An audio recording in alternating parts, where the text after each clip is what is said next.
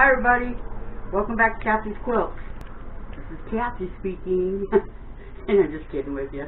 Okay, today you should already have your borders all sewn on all the way around your quilt like I do here. Okay, add your border, go around. The whole entire quilt should have the border all the way sewn on at 1/4 of an inch. If you look, 1/4 of an inch all the way around, okay? So today I'm going to show you how to do the backing, batting, and the quilt top. Okay, this is your backing. This is, well, mine is the back of my quilt. Okay, and that goes down where the pretty side, and then this side goes on the top. Okay, because when we get done with it, it's going to be in the back. Okay, and here's your batting. This is the batting, as I already showed you. And here's your quilt top, however big. Okay, the top should be anywhere from 6 inches to 4 inches away from your, mine is 6, perfect, but it can also be 4, it doesn't matter. Okay, so we have it all put together here, and we need to pin it. Okay, I have some pins right here. Remember I showed you last week? They're curved pins made for binding your quilt. Okay, I don't have a table or floor or anything like that big enough for my quilt top, so I'm using my bed.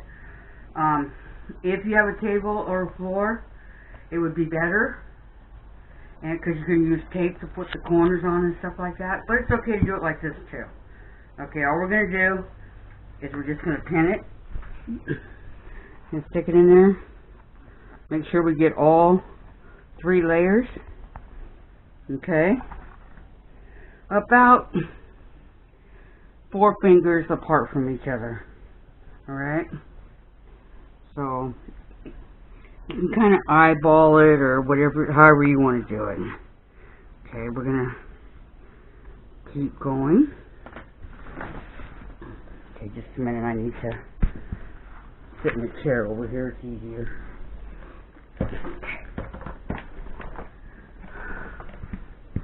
Okay, we're gonna keep going. Alright, just whatever, you guys think is best for you. Just make sure that you do get all of the 3 layers. That's not easy to do, let me tell you, because it'll be a lot easier for you when you sew. Okay, we're just going to keep on going all the way down like that. Now, if you guys got the plastic pieces that I showed you last week in the tool, the quick, and put those plastics on, it's a lot easier, but it's okay to do it this way too. Okay, I was kind of busy this week and didn't have a chance to put the plastic pieces on, so I'm going to continue doing it like this. But see how I'm kind of eyeballing, just eyeballing away, see how where I think it might go.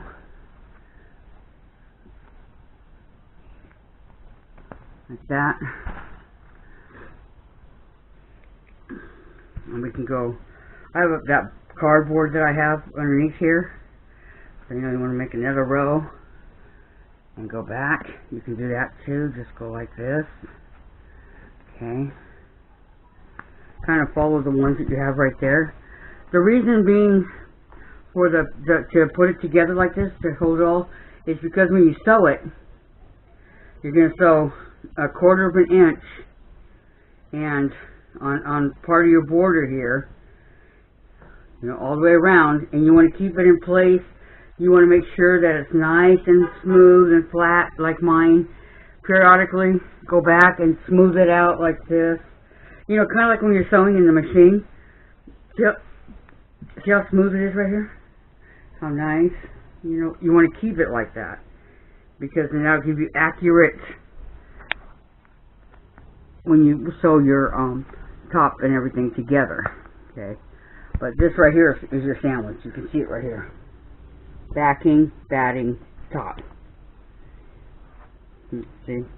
Bread, bologna, bread. Remember I told you that in the very first video? Yeah. So, it's tedious work. It really is. And I don't think we're going to get done with this today. But next week, it's really hot over here. I mean, it's hot, and we have no air conditioning anywhere. And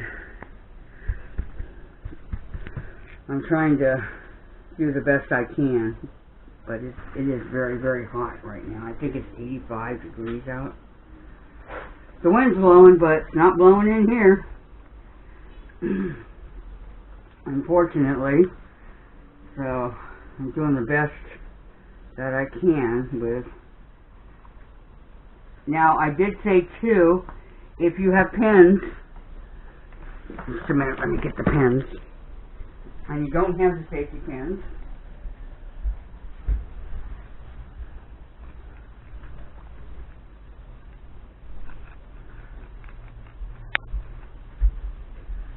okay, if you have your pens, whatever ones, either the pearl ones or this one like I had, the flathead one, you can do the same thing. Okay, just go like this. Make sure you grab all 3 pieces, and you can tell if you're getting it because it'll be really thick. Okay, very thick for you versus just 1 or 2. So do it like this, and I didn't get it, but that time I did. And if you want to make sure, lift up your stuff and look. See? I got mine. Right there. Right here. So, it's however you want to do it. Okay?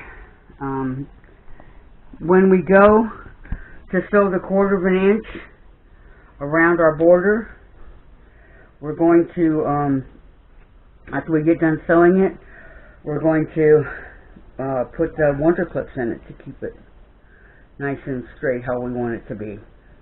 And then probably we're going to do the binding after that. And we're almost done. Almost done with our quilt, guys. I mean, not much more. Yay! This, the sewing it, the binding, and if you want to do different, like, what's that called? Designs in your quilt, I can show you. I don't know a lot of them, but I do know a couple of them.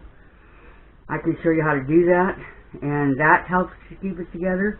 But if you sew all 4 around like this, I've got a lot of quilts, and they are just like that. I think I only did one that has a design in it, and that's what a long arm person would do for you. They would do the design on your whole quilt. That'll run you about $800 to $1,000. But it is pretty. It's, they do a good job. It's just not anything that I will ever do, because I can do it myself. And you can watch videos on how to do it too if you want, if you're not sure. But I can show you. You need the proper feet and things like that to do it with. But see how quickly this goes once you get going. I mean, I've almost got. I think this one's broken. Yeah. Okay. And I'm just going to go on down. It just moves along real quick. Real fast. Once it gets going. Then you get those ones that are stuck together with each other. That's weird.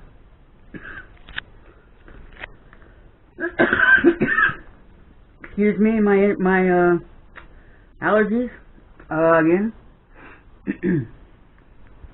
Okay, I gotta move to a different part of the country, I think.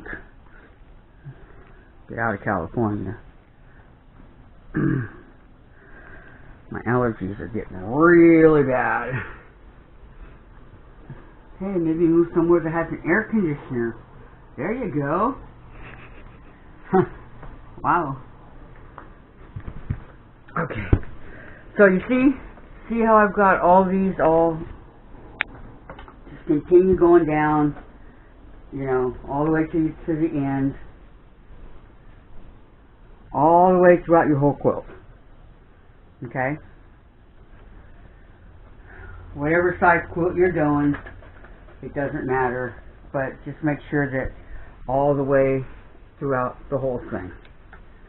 And then next week, this is a short video because it's so simple. Next week, I'll show you how to go ahead and sew the border. Okay, and then when we get done with that, how to cut the excess off that we're not going to use. Okay, then I'll show you how to put the binding on. I don't know if we'll have time to sew the binding on, but I will show you how to put it on. And if you don't want a binding, what you can do, I did this on a couple of my quilts, okay? I went and I cut this part off, the batting, okay? And then you just bring this forward.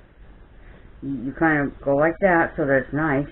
And you bring it like that, and you add it to your quilt. And you sew all the way down. But that's if you don't want to use the binding. The binding makes it look more professional, a lot easier, you know, to get it done. It just makes it look a lot better. But you can do it that way. Before I got binding, that's how I did it. And it looks just fine. And it's holding up just fine. So it's totally up to you. Just for now, continue to pin your whole quilt all the way around, and then fold it up nice and neat, and we will continue next week. Okay? Thank you for coming to Kathy's Quilts. Don't forget to give me a thumbs up, and don't forget to share with your friends. Remember, we want to get more people out there to know what's going on, so I can do more quilts, because the next one I want to do is the log cabin, and I think you guys will really enjoy it. The log cabin is fun. So, since we're almost done with this one, there's a ruler that you can get at Quilt in a Day. Let me show you, so we can get it in advance.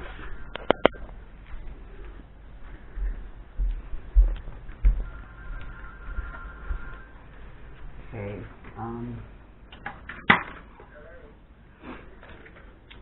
this is called the Log Cabin Ruler. It tells you exactly what to do. You put that's for the middle of it, and then your first one would be, the strip would be right here. Okay, and your second one would be like that. It always starts here and then goes all the way down, like that. Okay, I don't want to confuse you guys, but go ahead and get this and get some jelly rolls. Jelly rolls are I have jelly rolls. I thought I showed it to you. Not sure where they're at right now, but jelly rolls are the ones that are rolled in a like a circle type thing, and they're 2.5 inches, and that's perfect for this. But you can always cut your own material if you want. You can always cut at 2.5. That's fine too. I'm just saying, if you want to get a certain jelly roll, or you know, that's perfect for your log cabin. That's what I use. So, okay. I think that's, you know, get the log cabin book from her also. It's not that expensive. Log cabin is the first thing she ever did way back in the 70s. I think 75, 78, I don't know, something like that. So, it's Quilt in a Day, Eleanor Burns. She's the only one that has the ruler. and her book is very informative. So, okay, thank you for watching Kathy's Quilt. Please give me a thumbs up and share, and don't forget to ring the bell so that you'll get any notifications I may have. And please share with your friends. Please let them know what's going on. I love to teach. I love to make quilts. So please, please, please, please share and tell your friends. Okay, thank you. Y'all have a great week, okay? And I'll see you next weekend. Bye for now.